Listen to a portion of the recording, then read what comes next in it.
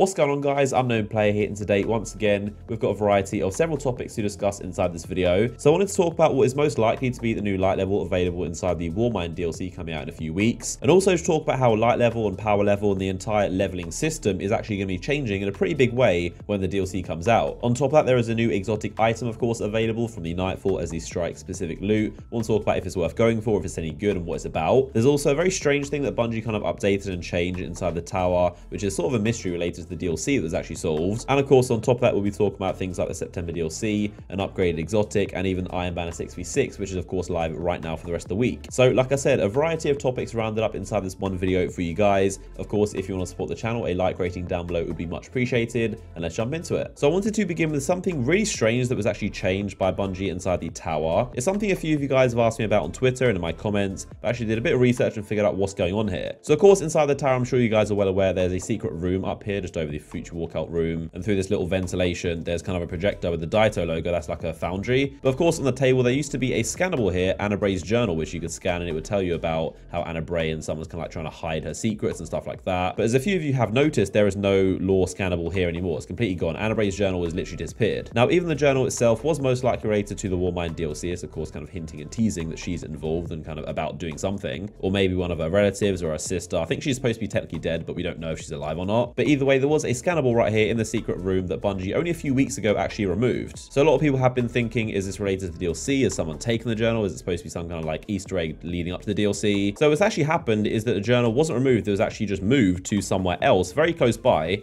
It's actually just through this little ventilation system, and it's right down here. That is the journal in that little corner there. So if I investigate, you can see it's the same thing, same text, nothing's changed as far as I'm aware. So it now kind of begs the question, and again, some of you have asked, why have they moved the journal? It's super weird. It must be DLC related. It must be some kind of teaser or like Easter egg or hint towards something happening. So I actually found the reason why it was moved, and DMG, one of the Bungie community managers, was replying to someone about a bug and kind of shed some light on this. So someone was talking about a few bugs that got fixed in a recent update, and then DMG replied saying it's very difficult to issue and identify fixes, and this is in response to the tower black screen bug. And he said, frankly, a lore scannable was duplicating in the tower when transitioning between the courtyard and the hangar, eating up memory. And obviously we are right in between the courtyard and the hangar, so this is the scannable he's talking about. Obviously you guys are well aware of the tower black screen bug, where you just load into the tower and nothing would be on screen. You can hear stuff, but you can't actually see anything. So that bug that was plaguing us for like 7 months was literally because of Anna Bray's journal duplicating and eating up memory and basically causing the game to crash. It is obviously a very, very strange coincidence, because obviously it's the scannable relating to the next DLC that just so happens to get moved right before it comes out. Definitely a very strange thing, but for those who ask me why the journal was moved, then hopefully that answers your question. So moving on, the new exotic item, which is this week's Nightfall Strike specific loot. Is it any good? Should I get it? Is it a decent item? Not going to beat around the bush or sugarcoat it. The answer is basically no, it's not that good. So you can see some gameplay footage of it here when we did the run. More console got it first time, so I actually got pretty lucky. He actually did 20 Nightfalls last week to try and get the DFA, but didn't get it once. And then when it comes to a Sparrow, he got it first time. So his RNG is not the greatest, to be honest. The main thing that's disappointing about this is that it doesn't have a cool looking trail that comes out the back of it. Like literally every single exotic Sparrow in the game has some fancy looking trail that kind of shoots out and looks different. Whereas this thing, I was expecting some green fancy looking one, but it's literally the same thing you'd see on like a rare Sparrow. And the perks are the same. It's nothing special. I believe it's random rolls, so you can get different options, but they're just Sparrow perks really. To be fair, on the other hand, this week's Nightfall is probably one of the most fun and also the easiest Nightfall in the entire game. It is so ridiculously easy. I did it on like 10 handicap and got 100,000 score. So it is a very fun and easy Nightfall to do, but unfortunately the reward is just not that exciting. Just like the Ghost Shell the other week, everything you get in Eververse is way better than this thing, so not really worth a grind. But there you go. As always, my honest impressions on the Nightfall Strike loot, if it's any good or not. Last week I was singing the DFA's praises because it is such an amazing weapon, but this week not so much. So next up, let's take a look at an exotic which is getting a very, very massive upgrade in the May update. As we know, there are a ton of exotics that are getting buffed in crazy ways and their perks completely overhauled, and the Graviton Lance is one of them. We heard it's going to have some kind of tracking, seeking, void projectiles, but now we can see it in action right here. This is some early gameplay from Bungie. They tweeted it out and said, space and time weaponized for destruction, a preview exotic weapon changes coming in season 3. So as you can see, this thing looks just completely ridiculous. It looks absolutely unbelievable, but as you can see, it's kind of like a fusion between the Nothing Manacles Warlock Grenade and also the Axiom Bolt, which of course seek people. So what's happening is every time he gets a kill, the enemy that he shot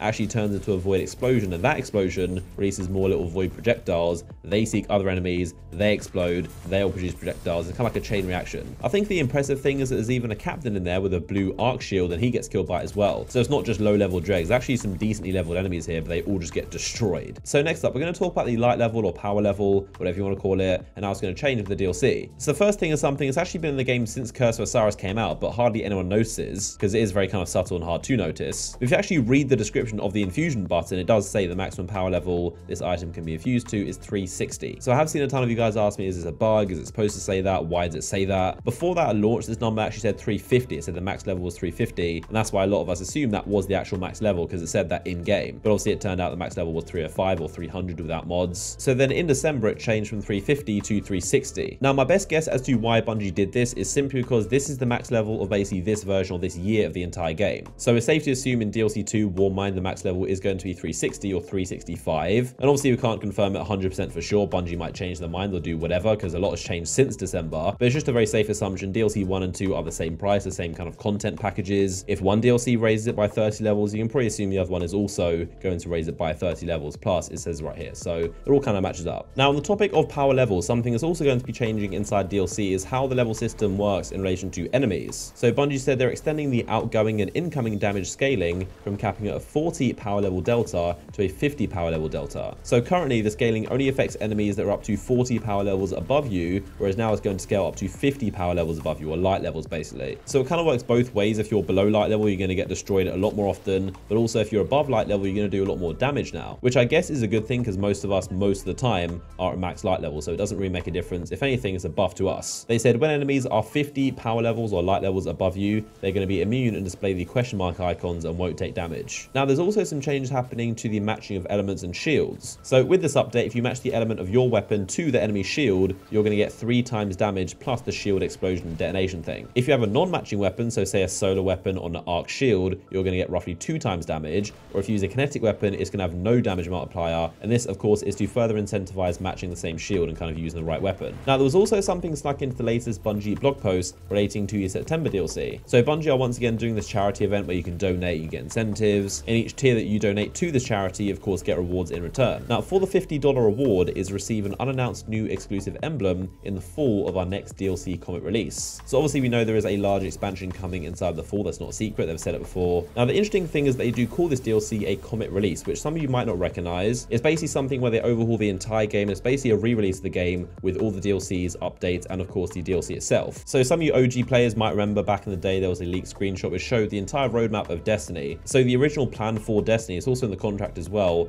is for Destiny 1 to release, and there's DLC 1, DLC 2, and then a comic release which was Taken King, and that's when they bundled Destiny the game, DLC 1, DLC 2, all the updates, and of course Taken King into one re-release, and that is what a comic is. So it's different from Rise of Iron or any other expansion we got. And Rise of Iron was not a comic DLC, it was actually just a big expansion. So it is good news they're calling it a comic because we know it's not going to be another Curse of Osiris, not going to be a small DLC or even Rise of Iron. It is going to be the same size and same content as Taken King, a very big, large kind of overhauling expansion. It is obviously a way for them to make more sales and make more money as a company, but that is what a comic expansion is. So of course also this week is Iron Banner 6v6. It was delayed last week because there was a bug. I believe it was sending people to orbit, so I guess you just couldn't play, and that's why we got, where is the guy? That is why we got 6-man rumble. So comment down below, what do you guys think of Iron Banner? Are you liking it? Are you not liking it? Honestly, to me, I'm actually probably gonna die. I'm actually a big fan of this Iron Banner. I was a little bit worried because Bungie were making it seem a little bit like it might be similar to 8-man rumble, just an absolute mess of people everywhere and spawns being awful. I was kind of preparing myself for this to be not that fun, but honestly, I love this. Like, it's not perfect. It's definitely not the best version of Crucible ever. I feel like the kill times could probably be a little bit lower because 6 people bumbling around everywhere taking a year to kill each other is a little bit awkward. That's why I'm using the Vigilance Wing, because this weapon is the quickest kill time in the game. That's a golden gun. Nope. But this feels pretty much like Destiny 1. This feels like, let me go ahead and pop this. Oh no, that's a storm. Can I even kill this? I can.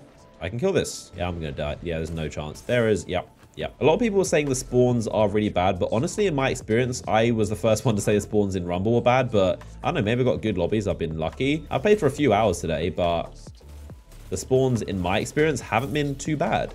I haven't been spawn killed that often. These hunters like to jump a lot, but I like to punch a lot. But in my experience, well, that's not an enemy grenade. But either way, bottom line, I'm a fan of it. I'm a big fan of this. I love this mode. I wish it was permanent. I'm wondering when Bungie, or if he's got a tractor cannon. What? I haven't seen that in like ever. He has a sword. Where are these guys getting heavy from? He has a tractor cannon too. Why does everyone have a these guys just like tractor cannon squad? I feel like one of the biggest reasons why 6v6 is so much better for Destiny 2 than 4v4 is this Titan is just running away from me, and I'm a hunter, so I'm really slow.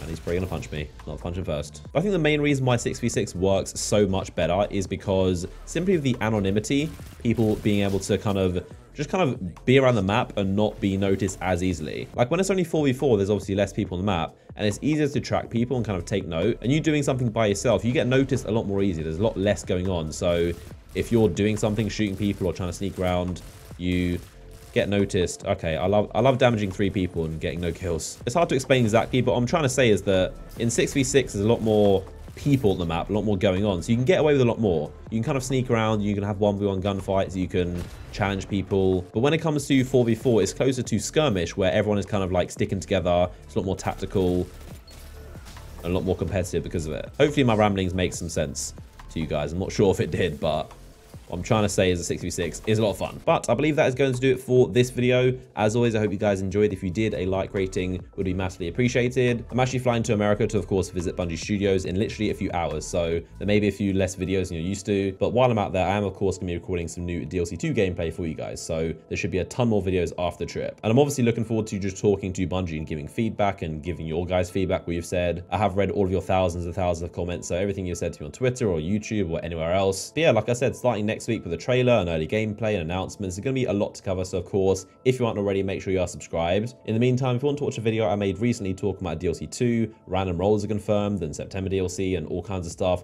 click the image on screen right now to be taken to it. But as always, I massively do appreciate all of your support. You guys are awesome, and I'll see you guys next one.